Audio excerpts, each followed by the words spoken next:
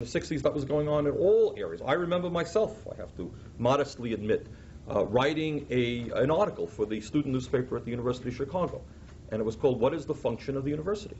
That was the article. What is the function of the university? What's its purpose?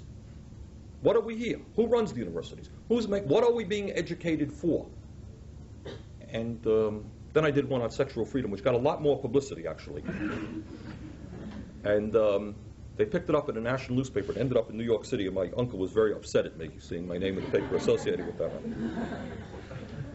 But there was, in many respects, it was a time of breaking down barriers very rapidly and of asking very fundamental questions.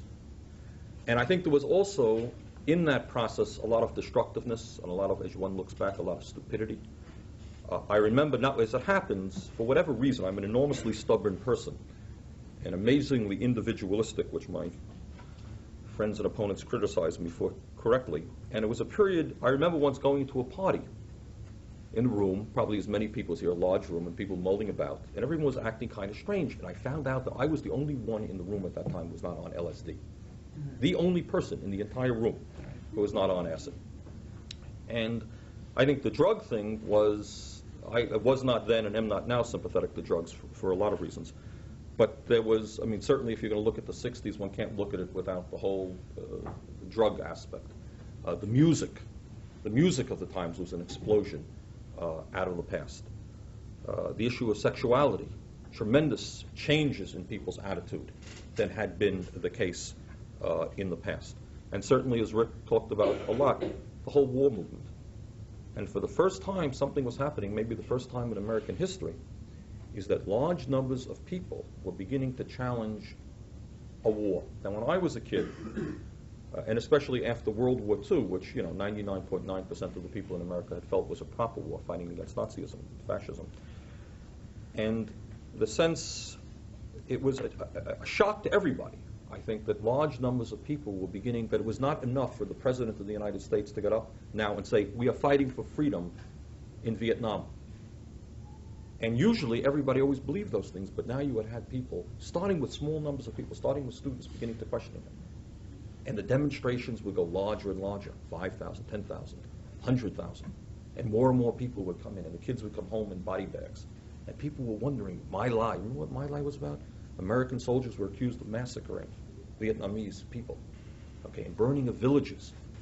Okay, and people began to say, is this the United States of America? And the country became extraordinarily bitterly divided. And finally, as the movement filtered down more into middle America, as they saw their kids coming home in body bags, and as they saw the lies of the presidents being exposed, okay, that war broke. But that in itself was an extraordinary time where people were challenging an American war. People were saying, you're a traitor.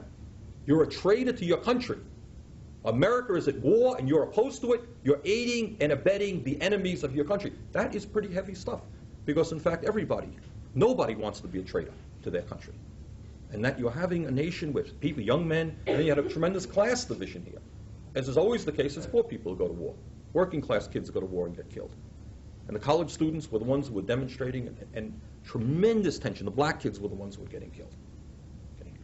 And as one reflects about the period, and one can see the tremendous tension there, and gradually more and more people, where there had been few, there were more.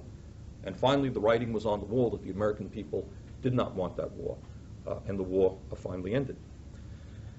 And during this period you're seeing people, young people again, and of course if one talks about the 60s, and one understands that it was a very youthful revolution, certainly, and one sees young people looking for alternative ways of living, for example. The whole idea of the nuclear family, mommy, daddy, and kids, and that's what life is about, and there was questioning of that.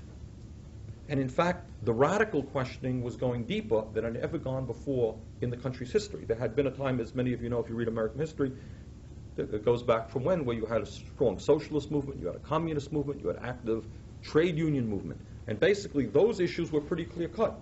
What workers were fighting for in the 20s and the 30s, even before that, is basically the right to live with dignity, the right to earn a decent wage, the right to have a union.